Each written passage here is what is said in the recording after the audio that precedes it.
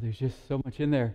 And I want to do a little plug, if you don't mind, a little advertisement for my Bible study, because this might be the only week where the text we covered in the Bible study is the gospel text for the Sunday Mass. And so we went into this a little bit more in depth on Facebook, or probably on YouTube too.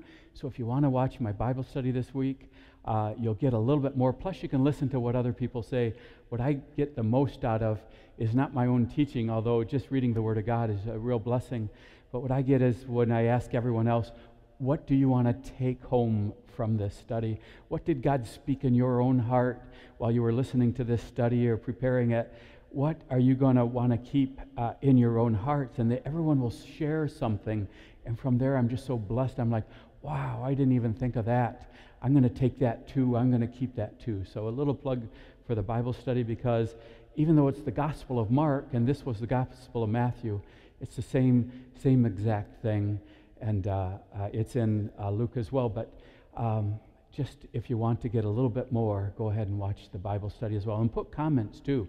If you go through the Bible study, put your comments and let us know what you want to take away from that study as well. It would be really cool for all of us to grow together and to learn together. This reading is so powerful for me this week. It's been working in me all week as I'm preparing the Bible study, but now that it's Sunday, it's working in me just in a very powerful way. Because Jesus wants you to know that you can have super abundant grace, 30-fold, 60-fold, 100-fold. Jesus wants you to know, like the song says, great things has He done, but He's called us to do even greater things, because He's going to send the Holy Spirit among us, and He's going to call us to do greater things, but mostly we don't do greater things.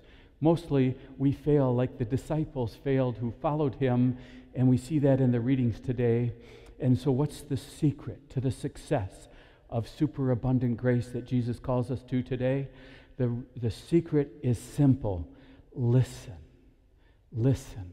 He says it over and over in the parables in Mark, and He says it here too. He says, he who has ears to hear ought to hear.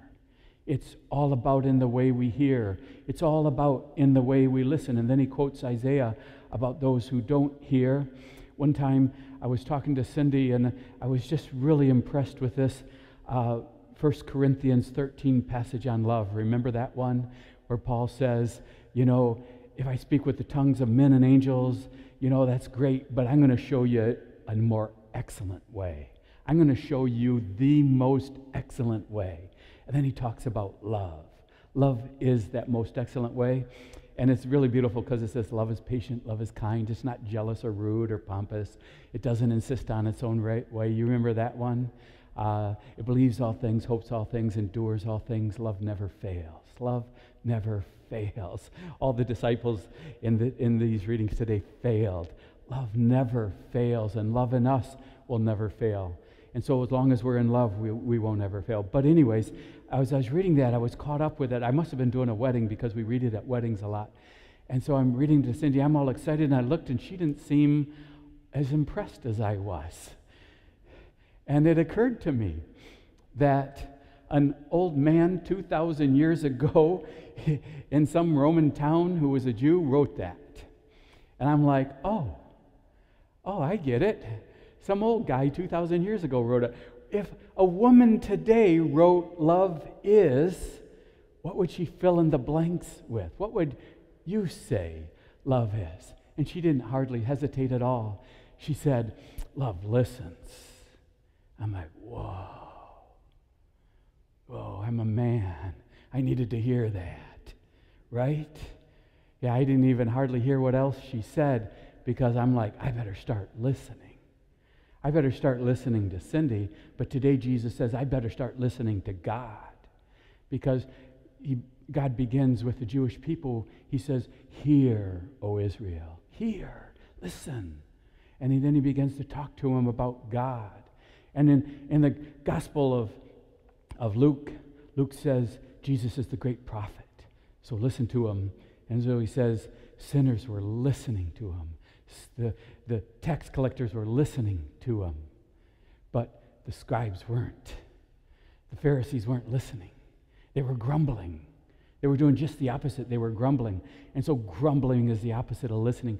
And so what is going to give us superabundance in our life? How are we going to do greater things? Well, one, no grumbling, but two, big listening.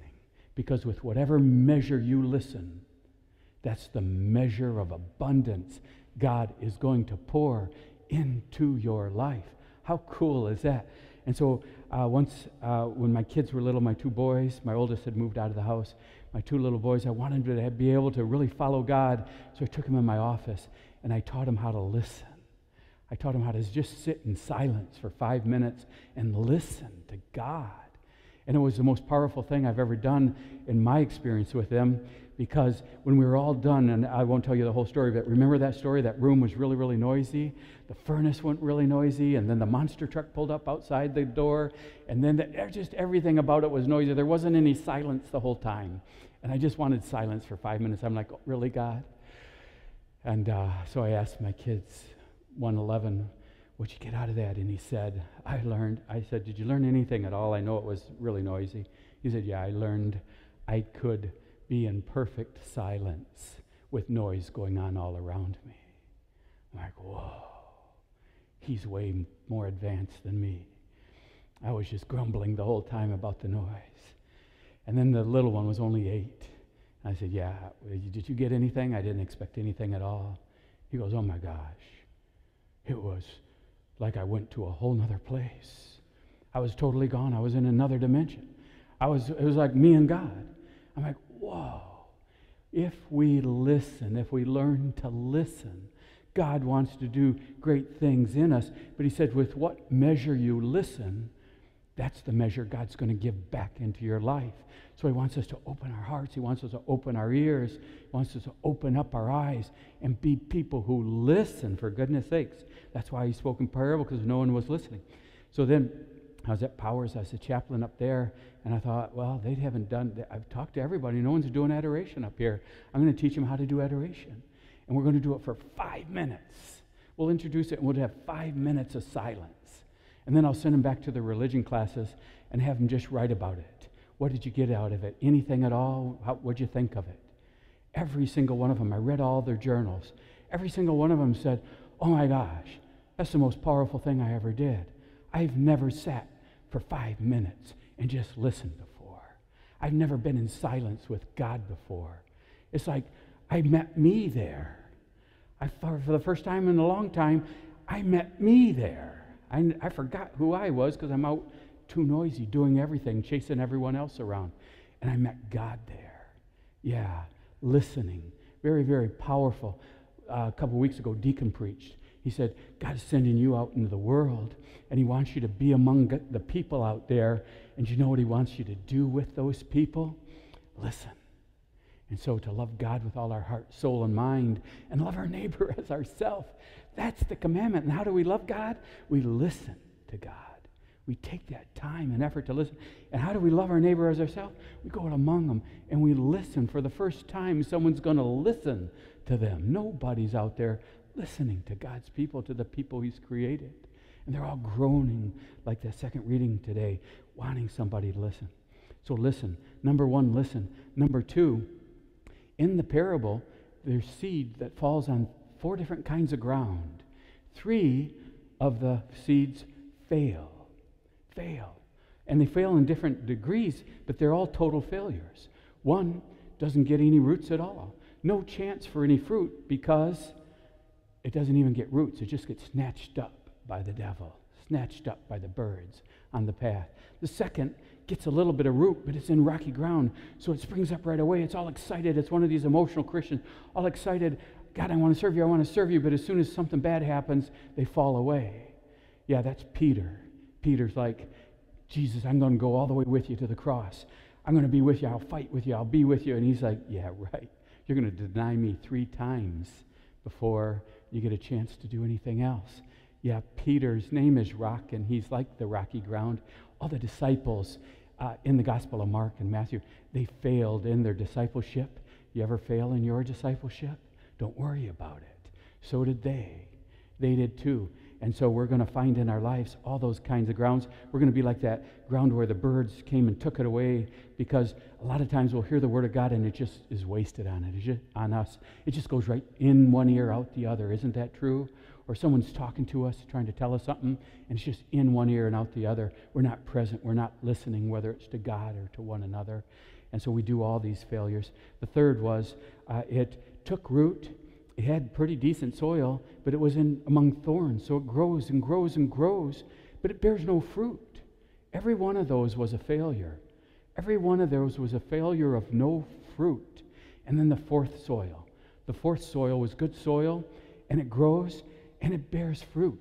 But it's really weird, because Matthew doesn't say, well, the first, got gobbled up, and the second was on rocky ground, and the third was on thorny ground. Finally, the fourth got a little bit of fruit. A little bit of fruit came out. Finally, yay, we get a little bit of fruit in our life. No, he didn't say that at all. It's ridiculous what he says. He says, 3 total failures, no fruit at all, and 1 super abundant result. 1 super abundant result. 30, 60, 100-fold fruit. That's how it is in our lives. That's how it is for those who listen. Jesus says in John, the thief, the devil, he comes to steal and to kill and destroy. 3 kinds of failures right there. Jesus said, but I've come that you might have life and have it abundantly. Have it abundantly. And so all these people come to Jesus to listen. Sinners come to listen.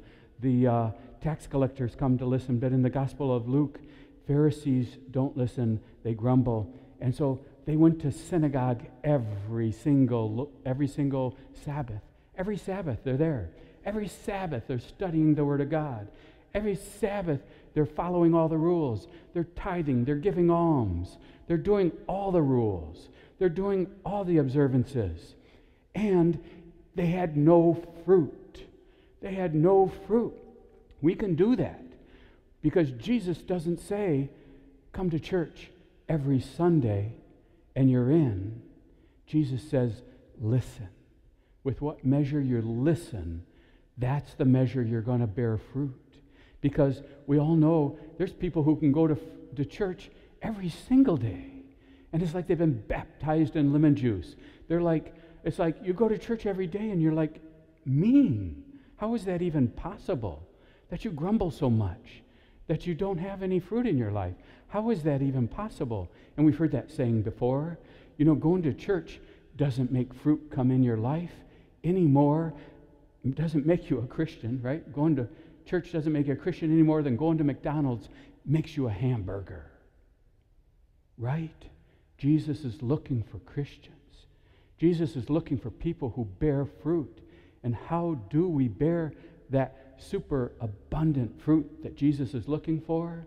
Super abundant listening. St. Therese tells us, she said, listen to this. If God speaks into your heart and you do it immediately, God will pour grace on you. Cool. Okay, that's cool. He says, but then he's going to speak in your heart 3 more times. And if you do that, he's going to triple the grace he pours on you. And he's going to speak in your heart 10 more times. And if you do that, he's going to give you so much grace you won't be able to measure it. Yeah. The gospel today says, if you listen, God's going to not just give you grace, but he's going to give you even more. He's going to add to it and add to it and add to it. It's like the rich get richer in this case. Let me close with this idea. You are out there sowing seeds all the time too. We are always out there sowing seeds with our life. And so there's this beautiful story about Boris Yeltsin. Remember him in Russia? And he changed his world.